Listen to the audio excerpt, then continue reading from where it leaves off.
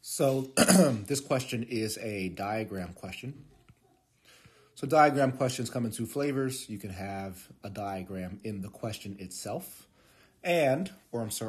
or like in this case, you could have diagrams in the answer choices. So whenever I say diagram, I just mean graph, chart, table, really anything visual.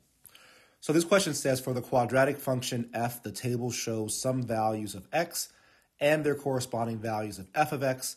Which of the following could be the value of y equals f of x? So y equals f of x means that I can cross this f of x out and replace it with y. In doing so, I am finding xy values here, or coordinate pairs from this table. So in essence, what I'm told from this first column is that I have the point -1, 0. The second column tells me I have the point 0, -4.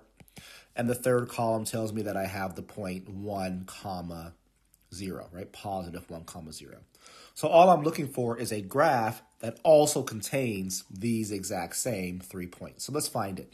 So choice A, -1, 0 could be here. 0, -4 could be here. And 1, 0 could be there. So I like choice A.